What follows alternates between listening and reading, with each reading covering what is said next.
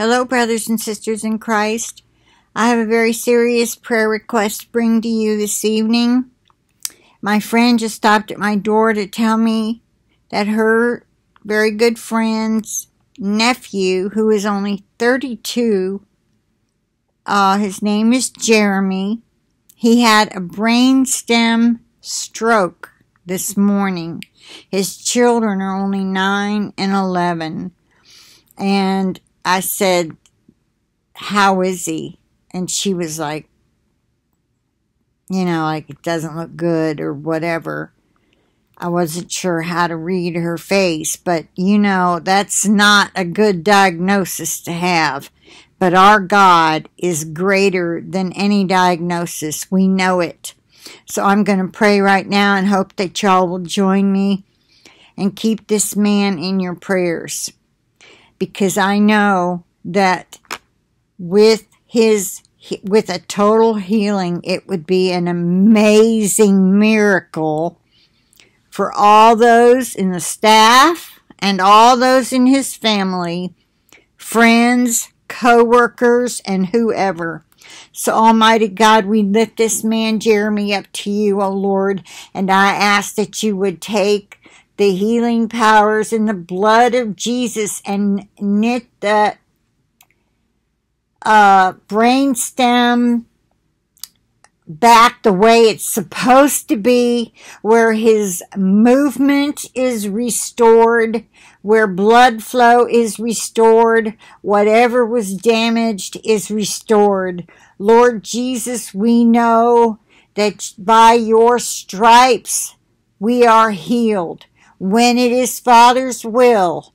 And we know that a miracle at this time and juncture in the span of things would be a tremendous sign to those in his family, in his co-workers, where he works, friends, whoever. Lord Jesus, it may be just a thing they need to touch those who won't accept you.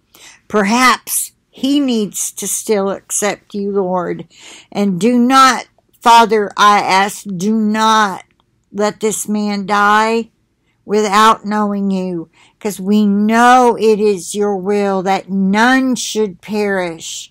And let's not let this one go without knowing you, Father. In the name of Jesus Christ of Nazareth, I ask these things. Amen and amen.